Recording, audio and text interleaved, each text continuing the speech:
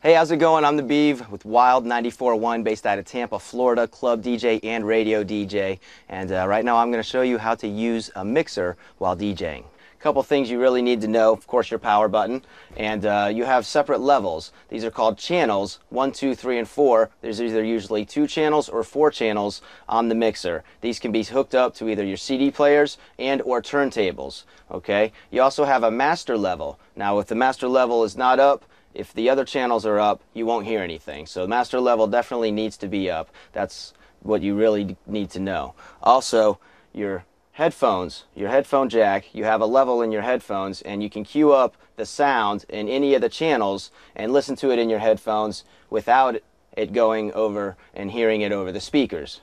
You also have a crossfader, and what this does, basic for scratching, is what most DJs use this for. You can have these channels up, and you can either go left or right between the two of them, so you don't have to keep moving up and down the separate channels individually.